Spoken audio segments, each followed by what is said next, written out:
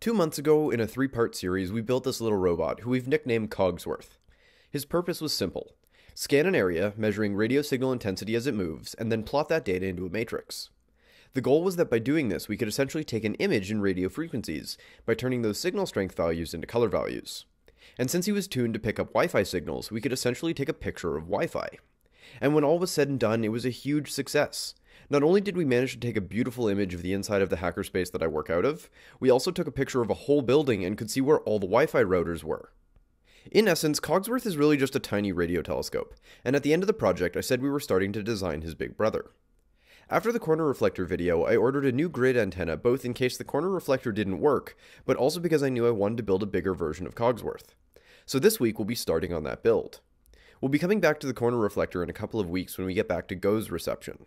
I just put in my order for the NOAA Sawbird filter, so as soon as it shows up, we'll try again for GO's. There are a few reasons I wanted to build the bigger version of Cogsworth. The first is that of all the satellites I'm interested in getting data from, only a very small amount are in geostationary orbit. Many of them are in low Earth orbit, so they move through the sky very quickly. For example, the NOAA satellites we looked at in an earlier video. Those satellites actually put out two signals. The first is the APT signals at 137 MHz we looked at, and only require a simple omnidirectional antenna to receive because of their high power, but the images aren't very high quality. The second is the high-resolution images that are broadcast at 1700 MHz, but the signal is much weaker and requires a parabolic antenna like this one to be pointed directly at the satellite for the entire pass, meaning that we need a tracking mount. And there are many other satellites that work on the same concept that provide different images with different amounts of zoom, as well as lots of other science data. The other obvious use for a rig like this is radio astronomy, and we may even try taking another Wi-Fi image, but because of the increased range of this antenna, we could take a picture of many buildings at once. When the antenna first arrived, I quickly assembled it using the directions that came with it, then we whipped up a quick mount so that we could go outside and give it a try. I'll be honest, I wasn't expecting much, but we aimed it at GOES and then the moon to see if we could see the signal from the Lunar Reconnaissance Orbiter, but didn't pick anything up. We did, however, find out that my low noise amplifier was acting up and probably why we've been having so many issues, as it was throwing waves of useless noise. So that got thrown out and is being replaced with a better one. Back inside, we can get started with the rest of the project. A lot of people complained about the build quality of Cogsworth, but the whole point of that build was that it could be done with only common tools. This time I wanted it to be a wee bit more professional, so I decided I was going to put a lot more effort into designing every piece and cutting as little by hand as possible. This meant spending an enormous amount of time milling out all of the pieces. When the build is done, I'll be uploading all of the SVG files so that anyone who wants can build one themselves. Just like last time, this will be set up in an alt-azimuth configuration. Basically, this just means that it tips up and down and rotates horizontally. To do this, I'm going to need 2 sets of gears to drive everything. While those were cutting, I started working on the frame of the build. This time, rather than PVC, the supports were made out of some square extruded aluminum, so I cut 2 pieces for the vertical supports and 1 for the arm. The vertical pieces are 36 inches, and the arm was initially 24 inches, but I'll be cutting 4 or 5 inches off to give more clearance, but we'll look more at that next week. Next, I drilled out holes for bearings at the top of the vertical supports and a hole in the armature to fit the upper axle.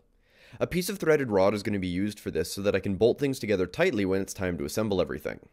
So I drilled a smaller hole to align with the center of the bearing to let the rod pass through the aluminum. Initially, I drilled a hole in the center of the armature bar, but later decided to drill one that's much further to one side so that I could use the armature like a lever so it'll require less weight to counterbalance things.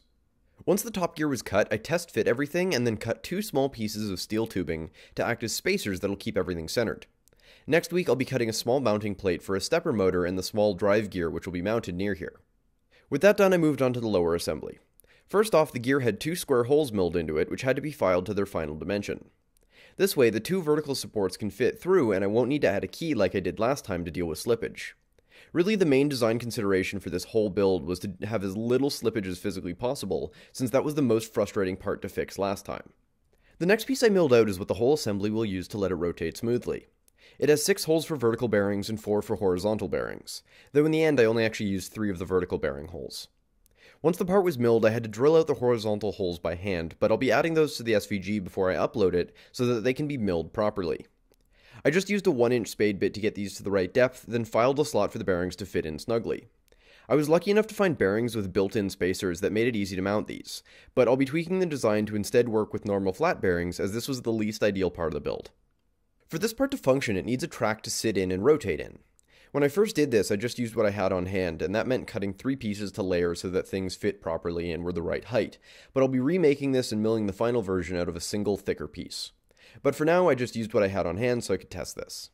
Basically, it's just a lower plate that the vertical bearings can run on, with a big hole in the middle so that the vertical supports can fit through, and then a wider inner diameter for the upper plate for the horizontal bearings to roll in and keep everything centered. To hold the vertical bearings in place, I cut a couple pieces of steel rod and then drilled holes into the side of the part to accommodate them and hold the bearings at the correct height. Then they were just gently tapped into place to lock the bearings in. I left a little bit overhanging so that these could be removed if necessary, but the fit was tight enough that they shouldn't come loose. When all was said and done, this was the result. The whole assembly sits snugly but can still rotate without much effort. It took a little bit of filing and adjustment to get it to this point, but once I redesign it to work with flat bearings, that shouldn't be necessary. Eventually, the horizontal bearings will be epoxied into place, but for right now, they're just free-floating. The last piece I made was a mount for the antenna itself. The antenna is designed to fit over a pole, so I used a piece of the PVC tubing I initially used for the stationary mount, and then used the scroll saw to cut a square hole out of it. With a little bit of filing, this now fits snugly over the armature, and the antenna mount holds tightly to it. With that done, it was time to give everything a test assembly. One piece I didn't mention, but that got cut with one of the other gears, is a little bar to help hold everything in alignment that goes at the bottom of the vertical supports. When everything is done, a weight is going to be hung here to help keep everything seated and prevent the whole thing from being top-heavy. The way this all fits together, the horizontal gear sits about halfway up the vertical supports, and then the rest hangs below it. Once everything was assembled, I gave a gentle test and the bearing assembly worked amazingly to keep everything moving smoothly. So what's left to do? Well, as I mentioned, we need a mounting bracket for the upper motor, and we also need one for the lower motor. We also need to make a base plate for everything to sit on and cut legs to keep the bearing track elevated so that the supports aren't rubbing on the ground. After that, the armature needs to be trimmed to length, all the weights need to be added, bolts will be added to the vertical supports for things to rest on and keep them in place, and then finally we can wire up the electronics, which is just going to be the brains from Cogsworth. And then we can finally give it all a test drive. But that'll be for next week. Luckily, since all the code was written last time, I'll be able to spend all my effort fine-tuning this and getting everything running smoothly. I've already found a GNU radio script for decoding NOAA HRPT signals, so we'll explore those next week once this is all working as well. I think this is already working a lot better than last time, and I think that's because I've been trying to incorporate everything that I've learned the last 2 times I've built things like this. And hopefully it'll make it so that anyone interested in making one of these will have a much easier time of it. I've put a link in the description to the antenna, and next week, once they're finished, I'll post all of the SVGs. If you enjoyed this video and want to see more, then be sure to subscribe and ring that bell to see when I post new videos. I post a new video every Thursday, so be sure to check back and see all the cool stuff we'll be doing over the next few months. And be sure to follow me on my other social media platforms to see these projects as they develop. As always, a huge thank you to my amazing patrons that make these videos possible. That's all for now, and I'll see you next week.